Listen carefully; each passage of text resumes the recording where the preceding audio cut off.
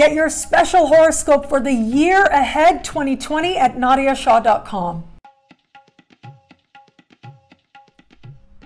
Hello, fabulous superstar Sagittarius. Welcome to your horoscope for the month of January 2020. I am your astrologer, Nadiya Shah. Thank you for being here.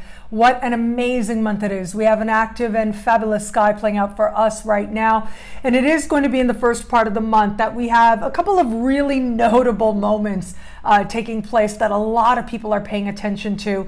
So on the one hand, we're going to have a lunar eclipse. This is a powerful lunar eclipse happening in a part of the sky for you that has to do with meaningful change, meaningful transformation. It has to do with regeneration as well, feeling different. And for some Sagittarius out there, you might wake up realizing that you are different, that you have changed in fundamental ways. For others, this part of the sky is going to speak to your relationship with financial institutions, and it's possible now that the universe is going to ask you to pay attention to financial matters. Now, this is happening right around the 10th, and it is this lunar eclipse that is standing across the sky from the conglomerate, okay, that I'm calling anyways. I'm calling it the conglomerate, which is this whole cluster of planets right across the sky. And the most notable of these planets is Saturn and Pluto. These two planets will meet in the sky right around the 12th is when this energy perfects, but we're certainly feeling it all month as these planets are quite close together.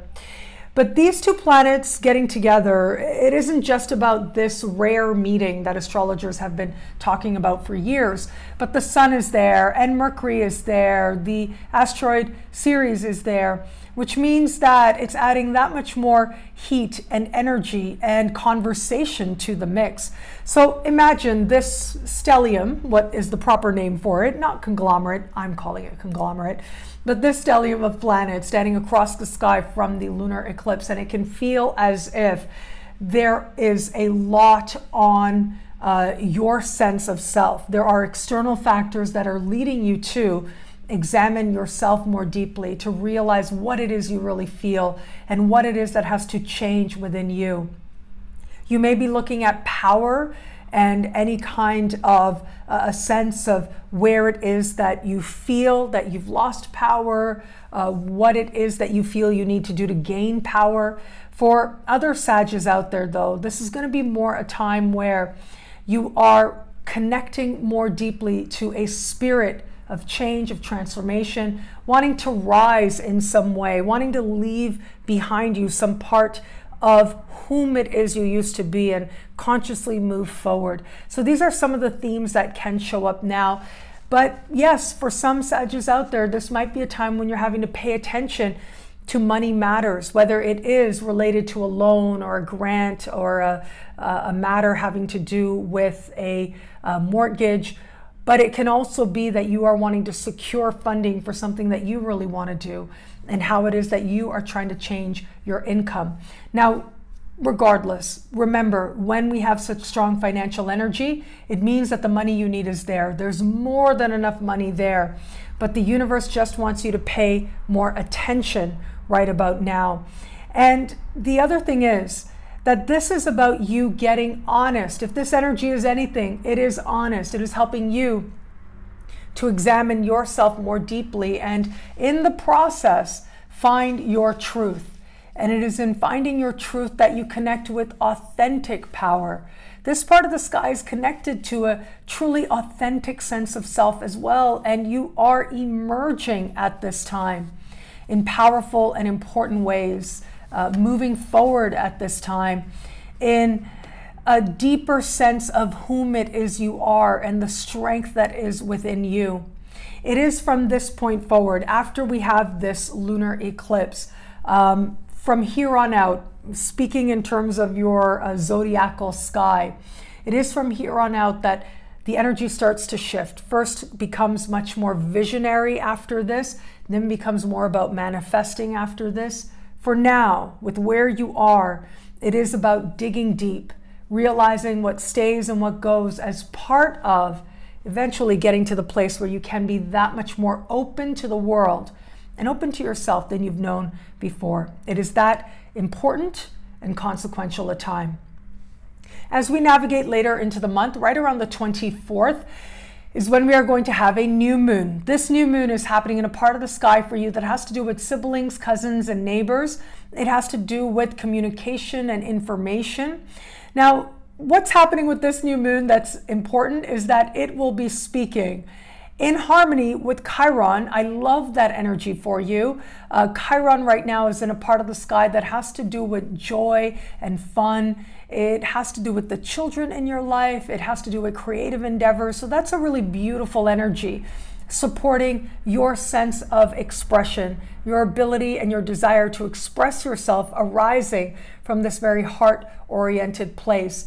And this energy can also indicate that it is you being a big kid or the kids in your life that allow you to feel that much more healed, or at least moving in a direction of greater healing than you knew before. But it is Uranus that is also speaking with this new moon as well. Uranus is in a very daily part of your sky, having to do with your daily habits, having to do with your workplace. And that challenging connection between Uranus and this new moon indicates surprises, perhaps even shocks, are part of what ultimately leads you to find your voice.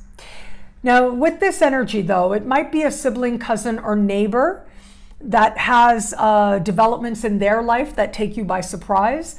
It could be a coworker or immediate supervisor that tells you what's going on with a sibling, cousin, or neighbor of yours that is part of what takes you by surprise. But also with this, I would just be really careful how you're communicating, because without intending to, you may communicate in a way that provokes a particularly strong reaction, perhaps an erratic reaction from a coworker or immediate supervisor. So these are some of the types of situations you might want to be mindful of. Something that you say very innocently could end up being a part of a sense of changed circumstances within your immediate environment. Now, the other part of this is there's a sense with that beautiful connection to Chiron that whatever may be happening is ultimately good. It is connecting you to yourself and your truest desires and your heart and your joy. It is connecting you with an understanding of what it is that you really want, what it is that you really have to say, what it is that you uniquely want to share with others. And that can be part of the great opportunity of this time. And I would also add, if it is siblings, cousins, and neighbors who are a surprise a minute right about now, which is possible, know that there's nothing like a real heart-to-heart with one of these people to ultimately understand each other that much more. Also this month, you are going to have Mars enter your sign at the very beginning of the month. This cycle tends to last a month and a half, so it'll take you right into next month as well. And this can be a time of heightened energy, physical energy certainly, but also determination to move your life in a direction you desire to go. You may be feeling things more strongly than usual as well, so be on the lookout for that. As long as you are directing this energy towards the future you desire to create, you can be absolutely unstoppable at a time like this. Now, where it comes to matters of love, Mars can also speak to matters of love, but it's more the physicality of love, okay? So it is passion. It has to do with desire as well. And chances are with Mars in your sign, you are feeling that much more motivated to connect with others. It isn't enough just to have a fantasy or have a desire, but to actually realize a connection with other people is going to matter to you now. If you're open to meeting someone new, you're going to be motivated, which is amazing. And at the same time, though, you will be particularly gutsy in your efforts to actually connect with new people. And that alone can ensure that you have at least a few interesting moments where you feel especially lit up by a flirtation or by an interaction that reminds you of what it feels like to actually desire another. For those of you who are just starting to date somebody, Mars in your sign can be interesting. So the important thing is that it does encourage you and gives you more energy to spend more time with this person, to become more intimate as well and get to know them more. But what can happen with this is that we can start to get irritated with the people around us. And that takes me to, if you are in an established wand, it is especially true as well. And if it is that you find yourself frustrated, like just a little bit more than usual frustrated with your partner or with somebody that you're getting to know, it is important for you to take stock, to take that little bit of a moment. Is it genuinely the case that your partner is doing something frustrating, or is it that there are changes you desire to move towards, but since that's not coming together, it's easier to direct your attention to your partner because that can be a little bit safer than actually having to take ownership for the change you wish to experience. What I found with this is as long as you keep the focus on you and you're taking action to move forward, great things are possible, but also your relationship will feel that much easier as well. What I love about this month for you, well, there's a lot here, but I am going to say the fact that Mars is in your sign. I think of Mars as an interaction with the Serenity Prayer. It is a chance for you to understand the Serenity affirmation that much more deeply, which is grant me the serenity to accept the things I cannot change, the courage to change the things I can, and the wisdom to know the difference. Those are 3 actions, 3 points of power. And it is going to be now that you are invited to practice the Serenity affirmation that much more deeply to reach a space of genuine serenity, more than you've known before. Well, thank you so much for watching. Stay tuned for the 2020 year ahead special horoscope preview for your sign. But first, you can get a video like this every week by logging on to nadiyashah.com. Sign up to be one of my superstars. Superstars get expanded exclusive videoscopes each and every week, unlimited access to special horoscopes and more. All of this in the superstar space. I look forward to meeting you there. It'll be a great month. Enjoy.